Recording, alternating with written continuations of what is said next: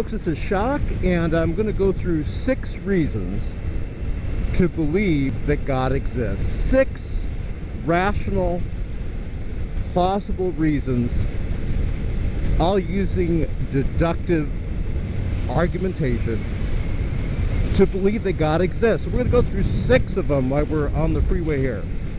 Now, I can go through more, but I only have about 15 minutes for the video. So before we start, also, I want to tell you, if you guys want to get your own conference room, it's a video conference room and voice conference room, and they have a free version of it. If you go right here below, shockofgod.net, and click at the top where it says, own a chat room, you can go there and sign up for your free version of the chat room. I have the one that's the paid version. It's like $8.95. I love it. And we've been bringing lots of folks to Jesus Christ because I've been going through this. You could also do PowerPoint presentations in your chat room. So don't forget, when this video is over, go right here below, click right below shockofgod.net, click own a chat room, and in 30 seconds or less, you'll have your own chat room. So let's go up here by this yellow Corvette on the right. And let's start, and we're going to go through not 1, not 2, not 3, not 4, not 5, but 6. 6 reasons to believe that God exists. Number 1, first let's go through them and then we'll define them a little bit. The ontological argument, the cosmological argument, the argument for fine-tuning of the universe, known as the teleological argument.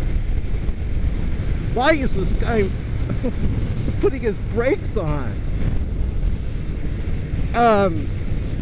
Also the lady putting her brakes on. I went to get the left lane, there was a car there. So where was I? Ontological, cosmological, teleological, the historical person of Jesus Christ, argument for objective moral values, that's number 5, and number 6, if I could do it, number 6 is experiential reality, experiencing God in your life. So let's start with the ontological argument. It's already been about 2.5 minutes, and here we go. The ontological argument basically deals in possible worlds and actual worlds. Now, when we're talking about a world, we're not talking about a planet or a universe. We're talking about the way things are in reality. So what you do with the ontological argument, I got to get the left lane here and punch it right through here. Let's punch it. What you do is you show that in this world, in this actual world, that God can exist.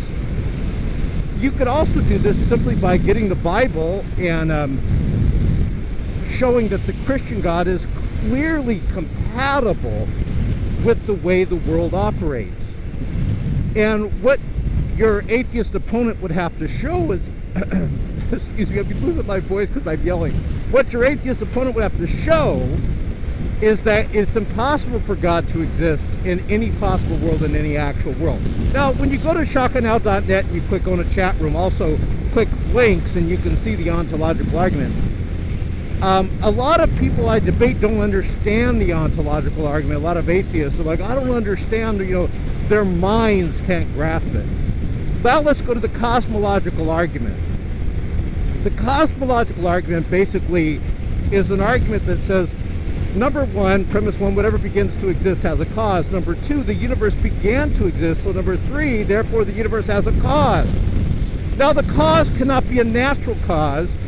It has to be supernatural, because even prior to this quote-unquote singularity, prior to what people call the Big Bang, etc., there was no matter, energy, space, or time. So Lawrence Krauss, for example, is very dishonest when he says, oh, a universe could come from nothing. What he's talking about is energy. And he even admits it. He goes, well, when I say nothing, I don't mean nothing, Look, nothing has no properties to it.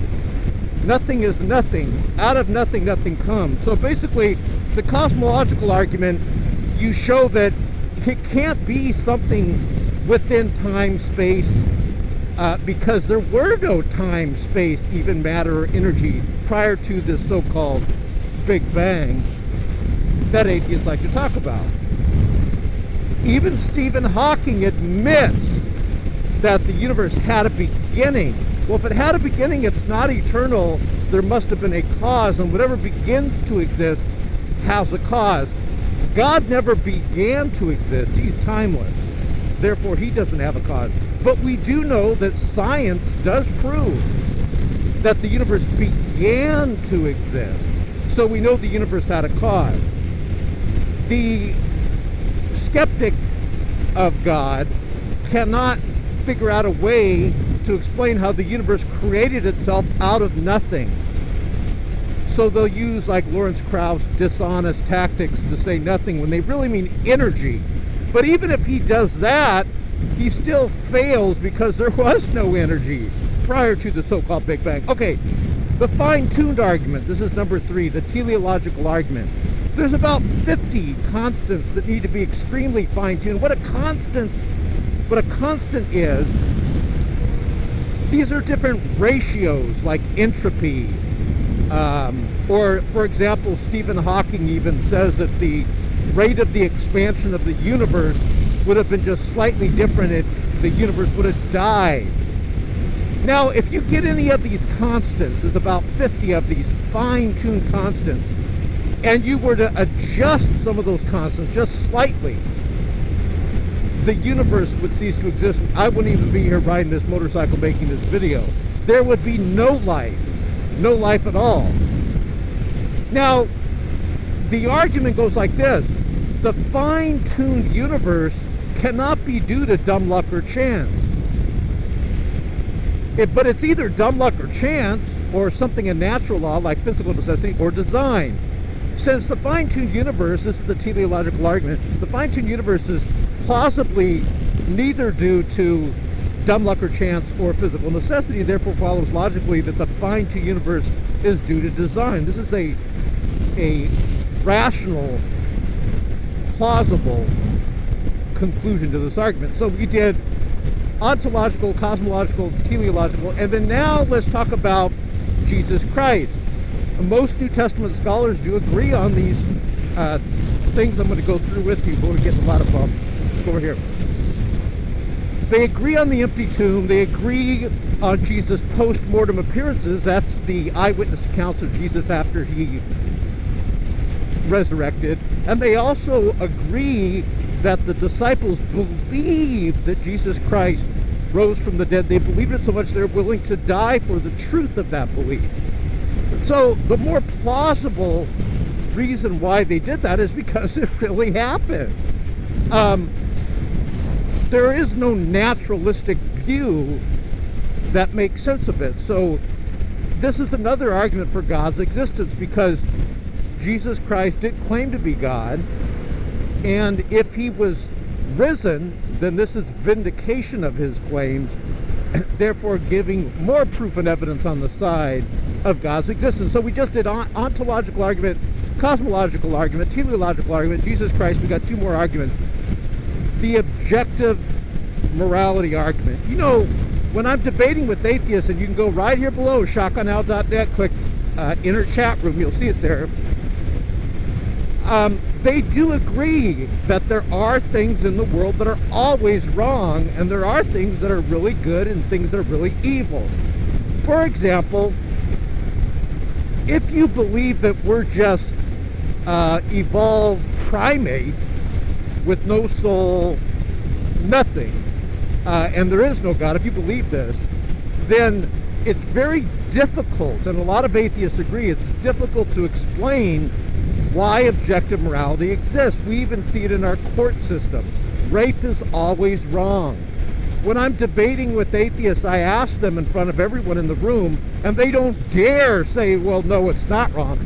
I ask them, do you believe that rape is always wrong? And they say, yes, rape is always wrong. This is objective morality. Now, in the animal kingdom, you see rape all the time. Why do we have this objective morality with humans? This is a problem for people that say God does not exist. If you agree that rape and, torturing kids for fun is always wrong, then you agree that objective morality exists. If you agree that, by the way, when we're talking about objective morality, what we mean is that when the Nazis killed the gypsies, the homosexuals, and the Jews, when they just basically committed genocide and killed them, if you agree that that's wrong, then you would agree that it's also wrong, even if the Nazis would have succeeded in taking over the world and killed everyone that disagreed with them, it would still be wrong. That's what objective morality is. It's wrong whether the psychopath thinks it's right or not. So we just covered, number one, the ontological argument, number two, the cosmological argument, number three, the teleological argument, the argument about fine-tuning, number four, Jesus Christ, and number five, and there's a motorcycle up there, see if we can catch up. Number five, objective morality. Now, we're going to talk about experience, what you experience, experiential reality. See, when Jesus was crucified, prior to that, here's what he said. He said, look, it's better that I go, because when I go, I will send the helper, the Paraclete. I will send the helper to you, and when he comes, he will convict the world. Now that's everybody, that's just not Christians. Uh-oh, truck's getting over. I'm catching up to the motorcycle, slowly but surely. So Jesus said he will convict the world of these three things: sin, righteousness, judgment. And then he said what that meant. He said sin, because they do not believe in me, because all of our sins are forgiven through Jesus Christ. Then he said righteousness. He's on a Honda CBR. Hey Micah, that's that motorcycle you wanted, man, CBR. My friend Micah wanted to get a CBR. He said righteousness, because I go to the Father and you see me no more. You know, he's exalted to heaven. And then he said judgment, because the prince of this world has been judged. Now, it is not natural for me, an ex-atheist, I used to be an atheist, it is not natural for me to want to confess that I'm a sinner. And my natural man is at war with God. And matter of fact, Scripture says the wrath of God abides on the sinful man. Now, I know a lot of people don't like talking about the wrath of God, but that's what Scripture says. The wrath of God abides on the sinful man. And I got a couple more minutes. And it also says that the natural man rebels against God. We're at war with God. Now, the simple fact of the matter that my natural man is drawn to God is proof and evidence that what Jesus Christ said is true, that this helper that Jesus talks about of convicting the world of sin, righteousness, judgment has come into the world, and it's drawing people to this saving grace through Jesus Christ. It is not my natural desire to admit that I'm a sinner and I'm worthy of judgment. Who the heck would want to admit that? That's not my natural man. That's a spiritual thing. That's the Spirit that draws you towards this truth. So, ladies and gentlemen, before you go to shockofgod.net and you click own a chat room and sign up for your own free chat room, they got a paid version there, but they also got a free one. You can sign up for the free one. Thanks for watching this. You just heard 6 very good reasons why it's rational to believe in God. The ontological argument, the cosmological argument, the teleological argument, the historical person Jesus Christ, objective moral values, and of course, number 6, experiential reality, how we experience God in our lives. So God bless you guys. This is Shock, the ex-atheist that got 2 things, a brain and a heart. And it's great to be free from the ball and chain, the slavery of atheism. You have a great week.